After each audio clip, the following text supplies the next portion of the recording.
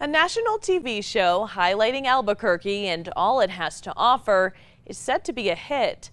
Months after the first episode aired, the Albuquerque realtors behind it says the show Selling Albuquerque is doing exactly what they wanted it to do.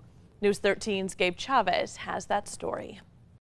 Hello and welcome back to Selling Albuquerque. We are your hosts, Kiki and Christina Salcido. And today we're going to show you around Mesa del Sol. We told you about the Salcidos 4 months ago. The couple was getting ready to launch Albuquerque into the national spotlight on American Dream TV with the show's second season called Selling Albuquerque. A lot of things kind of came to light in the last, 3 months or so. Since the season hit airwaves, the Albuquerque realtors say that the show has put Albuquerque on the map, and their business has exploded because of it. Expanded into Las Cruces. We're looking to expand into Santa Fe, and then we just locking up a deal to expand into Boston as well. They say they're receiving calls from businesses looking to plant their roots right here in the Duke City, but while their personal expansion has led them to put a slight pause on their time with the show, it's not a permanent one. I think we're definitely open.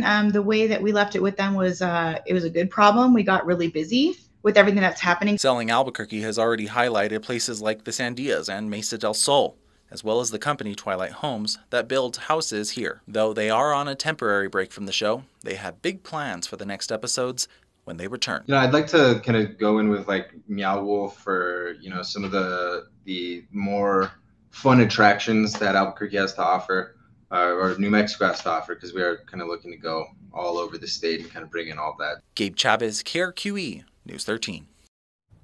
The show Selling Albuquerque can be found on the Travel Channel as well as other streaming services.